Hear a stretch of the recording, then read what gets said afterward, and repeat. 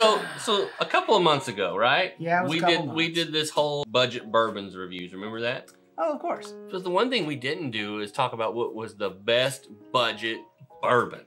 Yeah, you know, I think that we missed something there when we didn't kind of complete the thought. So I thought today we would do a best budget bourbon blind comparison and decide which is the best from the budgeted blinds. So today on Hold My Whiskey, we will do this right after this.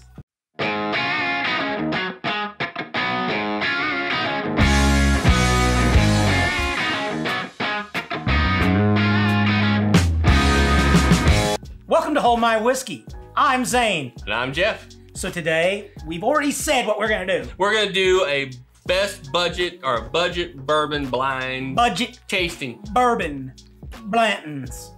Budget.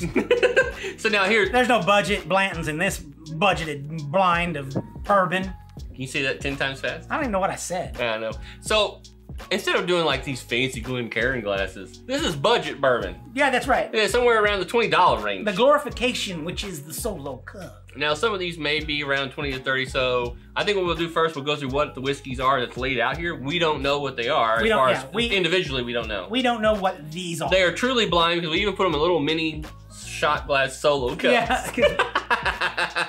Yeah.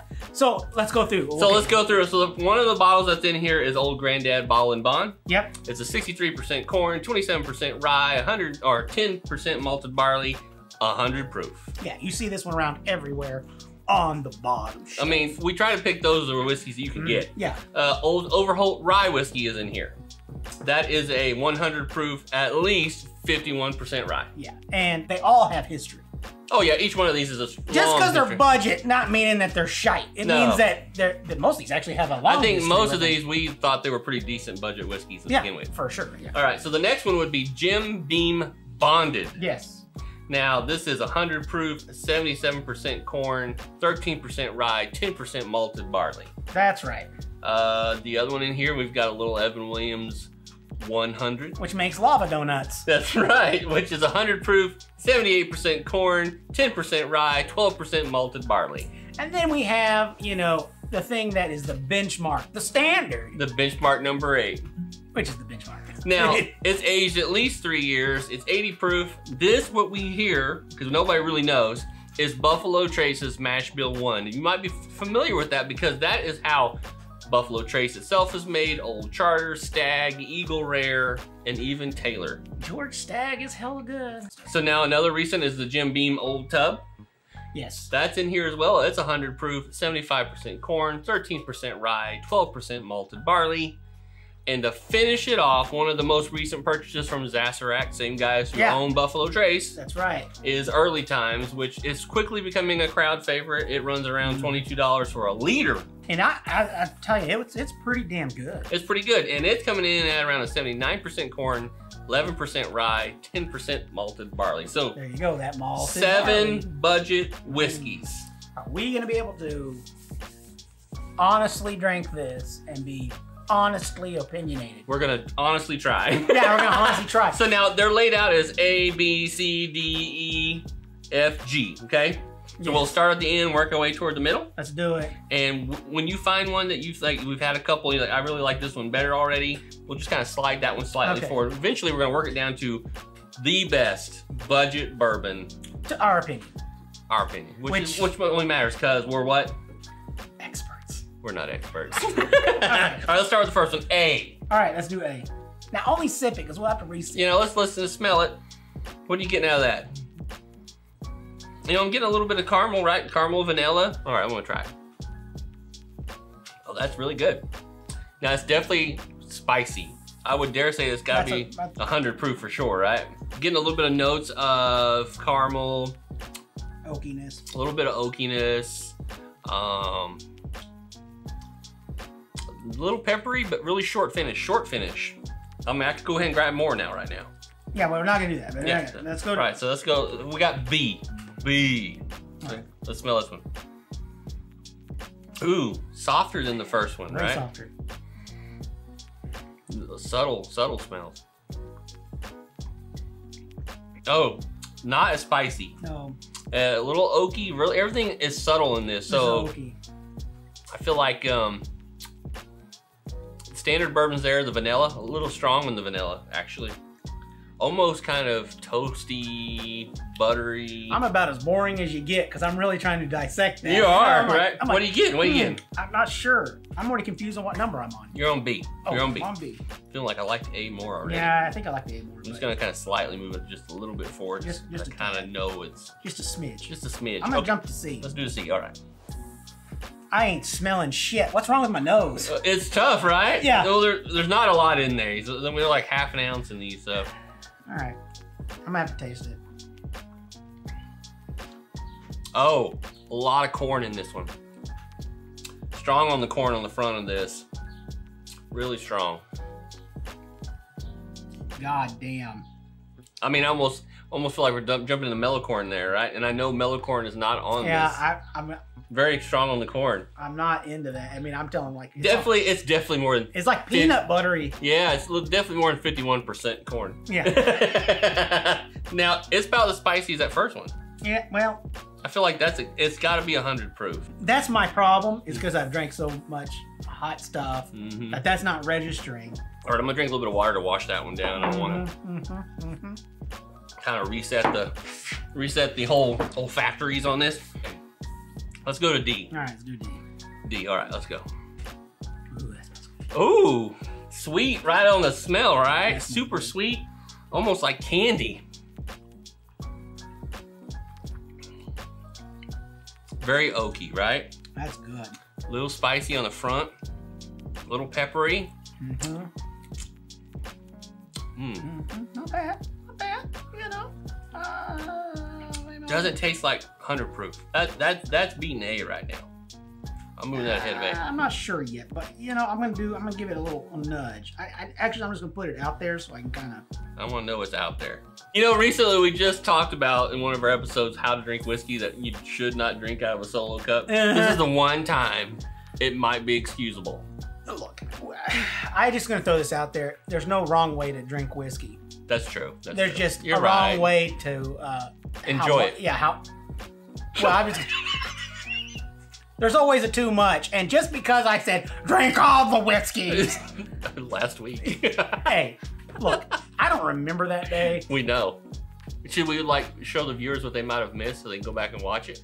I thought this is clearly there's a right way to drink whiskey, now, and it's honestly to recap for Cornelia too. Like, do you remember that? No, I don't remember anything about that because I was drinking everybody's whiskey that day, and you know, I'm not that big of a dude.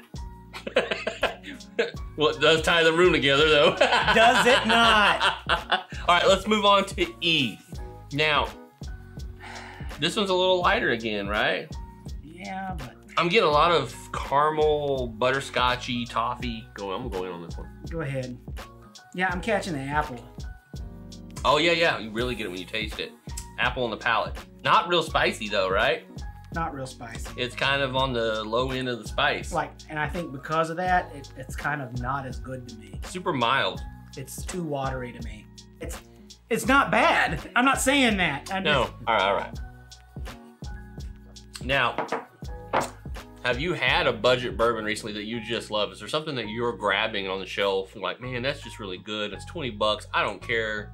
Yeah. I keep it in my cabinet. I mean, we've got some $20 bottles we got sitting around all the time, right? You know, I have the old Overholt. That's good stuff. That right? I'm sure it's sitting here somewhere. Yeah, it's in here somewhere. But it's good, and it's one of those things like for the budget, it's really hard to beat that. And that's why we call it budget whiskey instead of cheap whiskey, because it's not that it's bad whiskey. It's just cheaper than the other ones. It's easier on the wallet for the value you get for the flavors that are there. We're basically saying that this is just whiskey that's good and then break the bank at the same time. Yeah, that's right. Going to F. I like the smell. Man, they didn't give me very much in this one. What the F? What the actual... Ooh.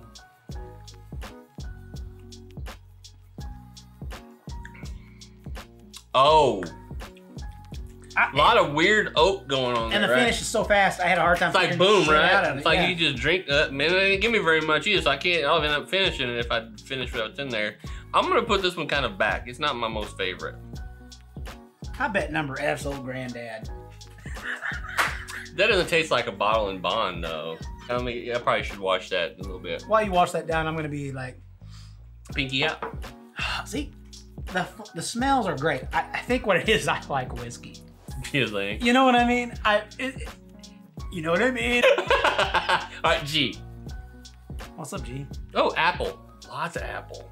This is like an apple. It's a basket of apples. It's apple sauce.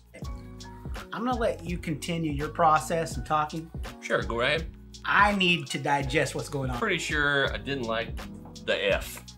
F gets an F as far as I'm concerned. Yeah, I can't do this one. I think that's what the deal is telling me.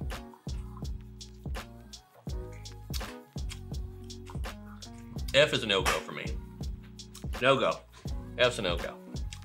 I don't know what the F is, but it's out. It's out. All right. All right, let me go back to G. Go back to the G.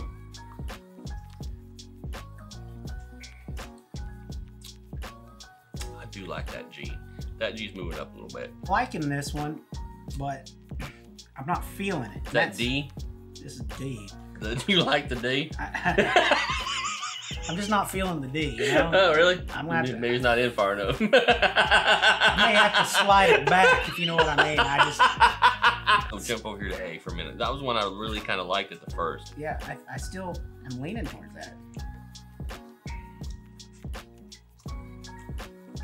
This is not, me taking them back seriously is not me saying they're shit.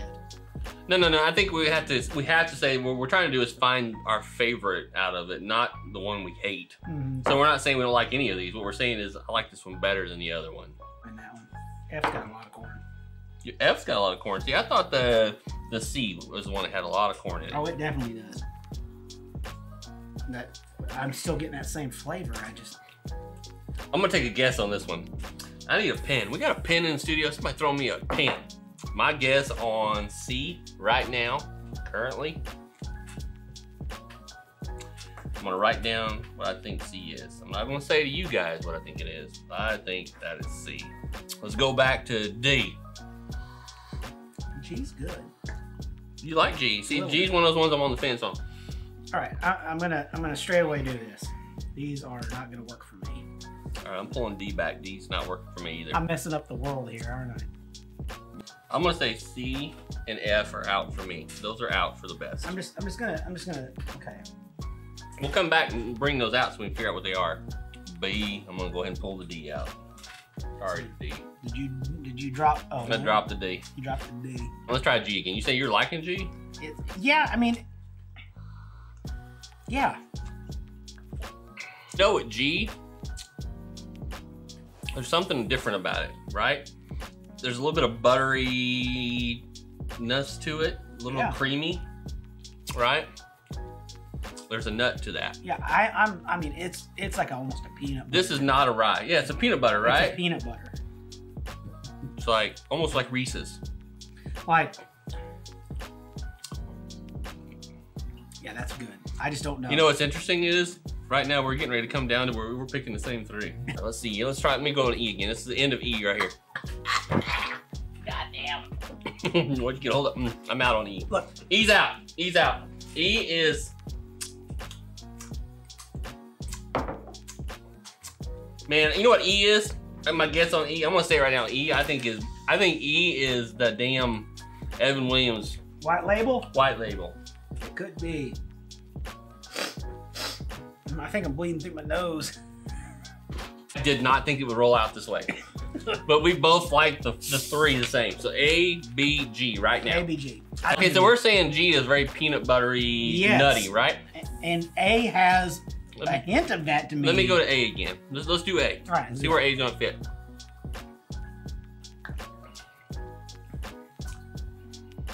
A's now very oaky. And why is it mild to me suddenly? Cherry.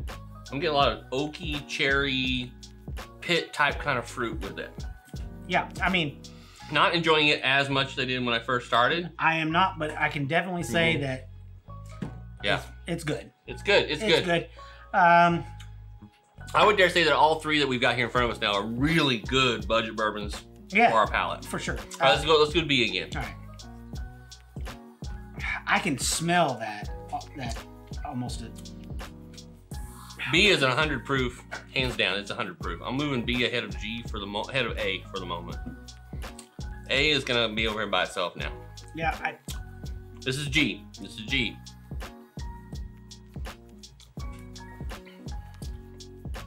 Hands down, G is my favorite. G is the one I'm loving, and B is the close second. That's where I'm at now. Now, I think they wrote on the bottom of the card which is which. So when we say, we're gonna say what our first one favorite is, and that's when we'll flip the card. G's my favorite, but I love peanut butter. I love Reese's. I love that taste. That just seems like something I can really, yeah, see? This is where I'm going right here. I think B's out for me, but so me, it's G, A, and then B. So we're saying G's our favorite. I think so. G is our number one. Yeah, I think so. Best budget bourbon. As stupid as shit as that is, what is on the bottom? Early Times. Yeah! Woo!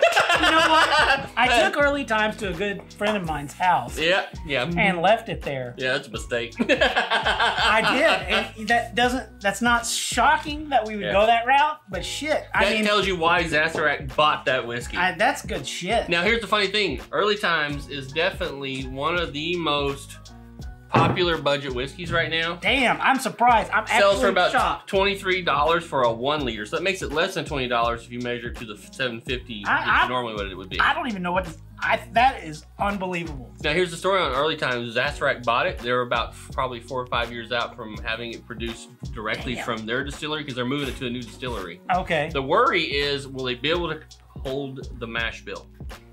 Now there's a lot in stock still available that they're selling.